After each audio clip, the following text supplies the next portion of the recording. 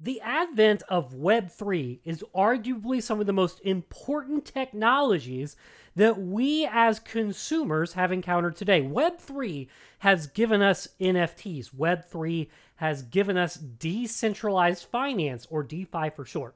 But what is Web3? And very importantly, how do you keep yourself safe in this new landscape? This really sets up the conversation of what is the difference between a hot wallet and a cold wallet, and which one should you use? That's what this video is all about. So let's get going.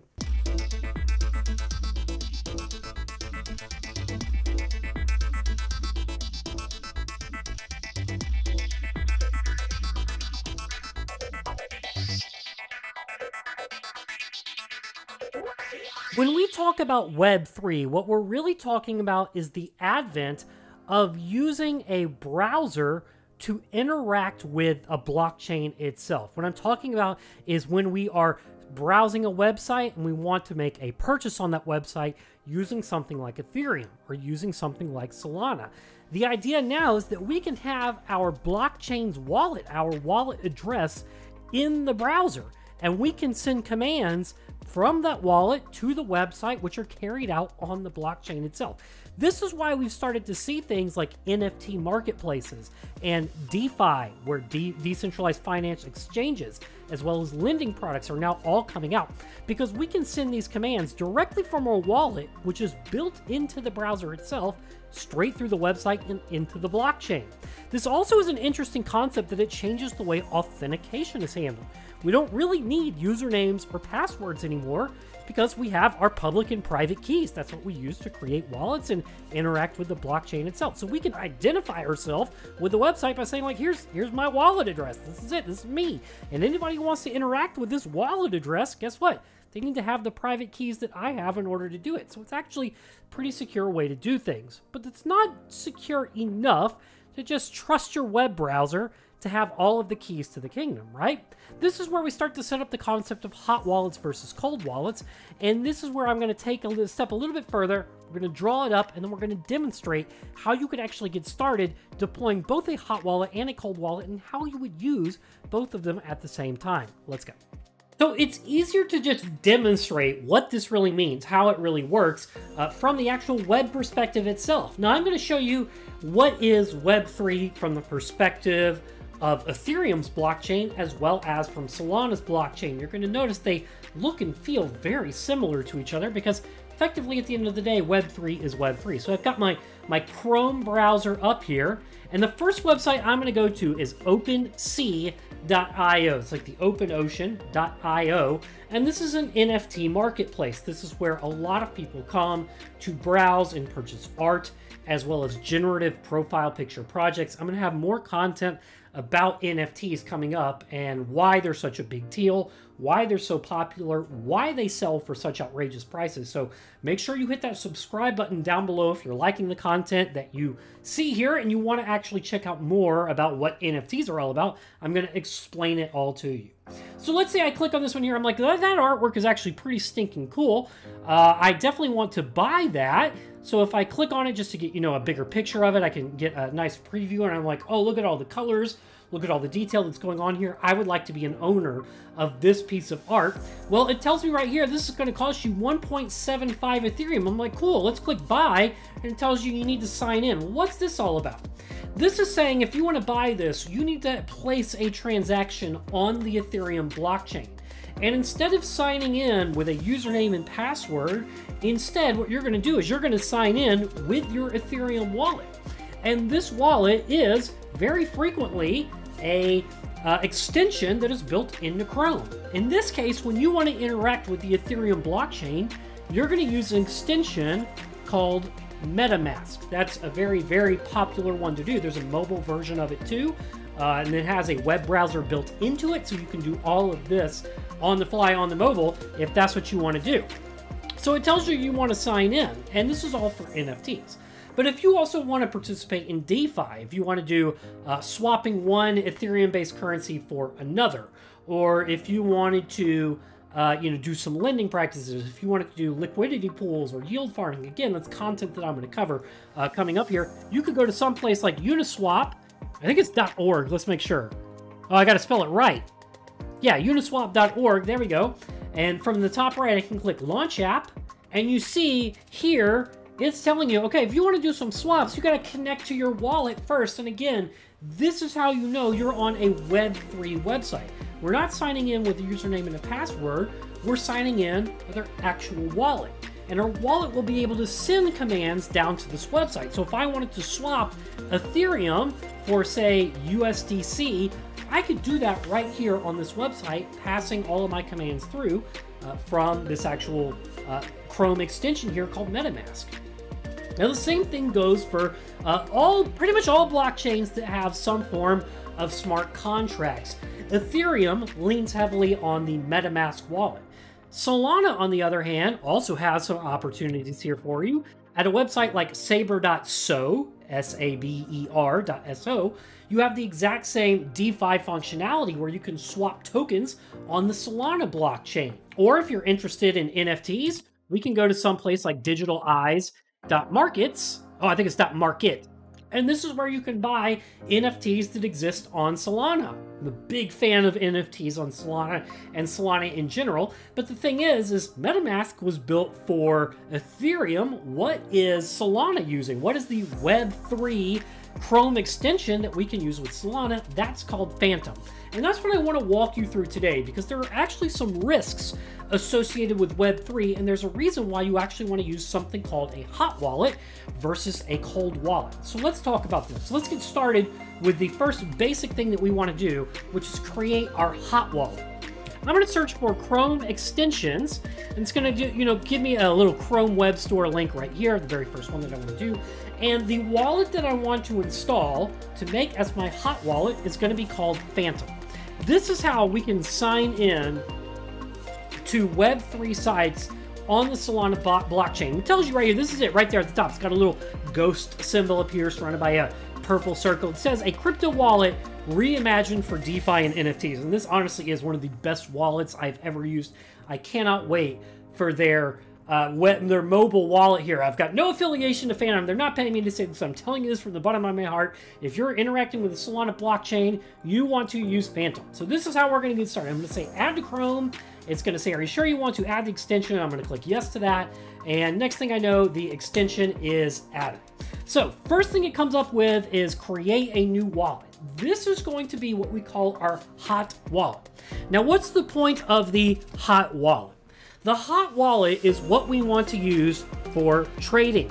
It's what we want to use for sending and receiving. And it's what we want to use, most importantly, for any Web3 interactions that we have.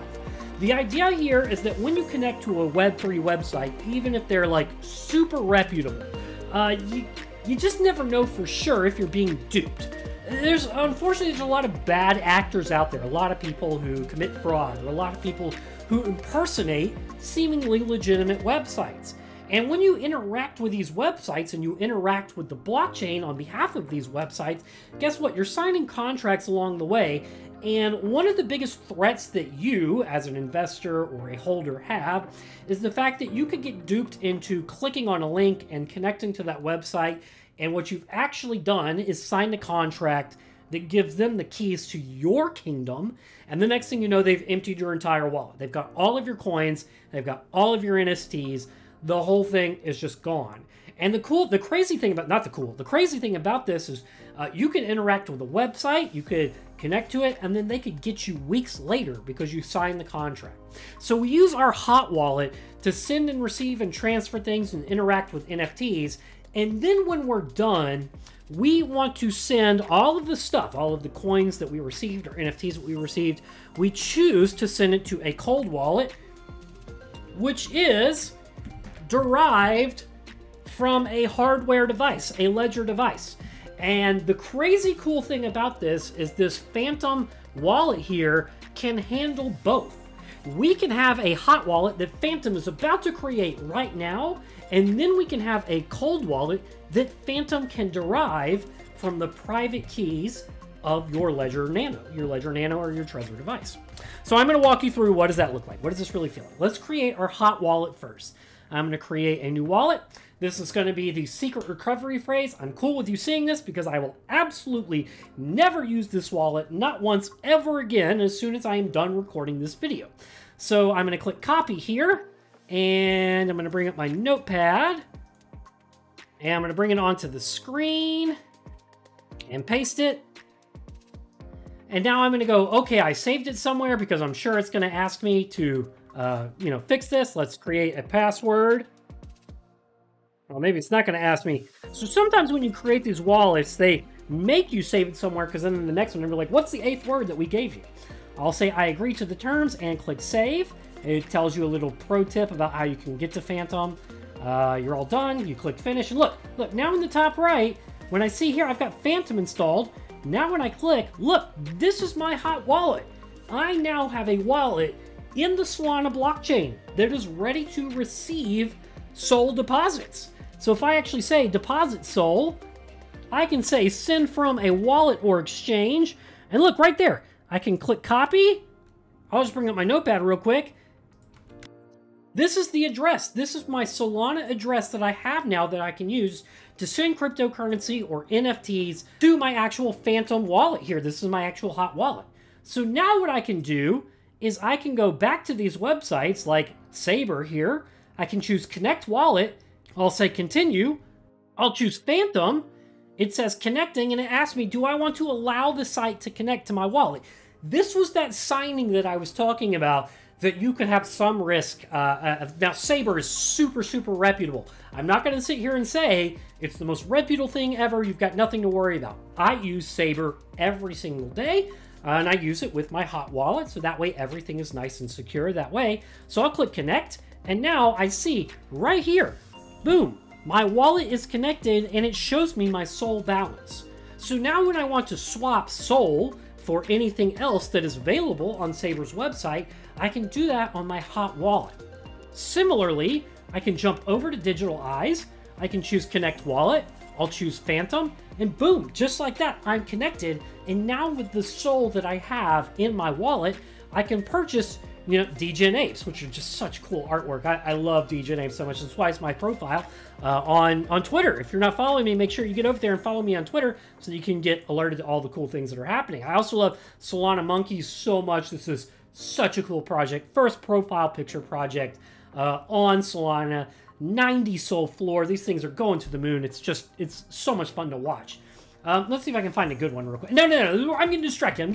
Here we go. So I've got the hot wallet. I've now got a way that I can interact with these websites in Web3. Now what I need to do is I need to be like, okay, I purchased one of these Solana monkeys, and I don't want to leave it in the hot wallet where I may interact with websites or contracts in the future, and somebody could come in here and steal my monkey that I just paid, 30 grand for. That could be a big problem. So I want to move my monkey into cold storage. So what's the whole point of cold storage? Let me clear the screen here for a second. Let's get a nice clean website where I can do this. Here, this is good right here. So the whole point with cold storage really at the end of the day comes down to the principle of two-factor authentication. In order to do something, you need to have two of any three factors. These three factors are something you know. This is oftentimes a password or a PIN number. It needs to be something you have. This is your hardware device. So this is going to be your ledger. Or it could also be like your cell phone. You've logged into your bank before, right? And then they've texted you a 6-digit code that you need to type in. Unless you have your cell phone on you to type that 6-digit code in, you're not getting into your website. The last one is something you are. This is going to be like a thumbprint or a retina scan. Nobody can access your stuff unless you are you. So with two-factor authentication, we're taking any combination of these two things. Now think about this for a second. When I wanted to interact with the Digitaleyes website, one of the things that I had to do to get to my Phantom wallet was I had to type in a password to unlock it. That's something that I know. But now what I want to do is I want to prevent anybody else from interacting with the blockchain or any of those things on my behalf. So I want them to also have to pass the test of something that you have. So one of the cool things that we can do on Phantom here is I can click this little hamburger menu and choose add and connect a new wallet. And then I can say connect a hardware wallet. So what I need to do now is I need to open Ledger with unlocking it with my PIN. So let me just do that. And then on my Ledger device, I will need to have the Solana app already installed. So we are making the assumption here that you know how to operate your Ledger device and install apps on it using the Ledger Live app. It's very, very easy to do. So I've now opened the Solana app on my Ledger device. I'm going to click continue here. It says, okay, well, let's pick your wallet address. And this is the one that I want to use right there, the one that ends with BJBO. So I click add account and done. And look at this. Look at this. Now in Phantom, I have both my wallet one and my Ledger one. So there we go. Now I have a hot wallet that I can transact with. If I pretend for a moment that I've bought an NFT using my hot wallet, I can now jump over to my Ledger, click on Solana, click on receive, and copy my address. So I can jump back to my hot wallet and I can send Sol or I can send NFTs directly from my Phantom wallet to my cold storage vault. And now I've secured it in such a way that nobody can interact with the blockchain in my cold storage unless they physically have access to my Ledger device. When you use the Phantom wallet here, and you try to send Sol or send NFTs from your cold storage, it will literally prompt you right here on your Ledger device. Do you want to proceed with this action? You need to confirm it on the Ledger device in order to actually interact with the blockchain. So this is why I like to say you should have a hot wallet and you should have a cold wallet. The hot wallet is basically where you're going to take on the risk of interacting with websites and Web3 and smart contracts and so on. And once you've procured the assets that you've wanted to hold, you move that into cold storage. That is the way that you handle those things. Now, how can we simplify this without having to memorize and copy and paste these really long addresses? It all comes down to the .sol domains, and in the next video, I'm going to show you how do you go about procuring a .sol domain within the Solana ecosystem. All right, this has been the difference between hot and cold storage and how you can get started with both using the Phantom wallet. Thanks for stopping by, y'all. I'll see you in the next one.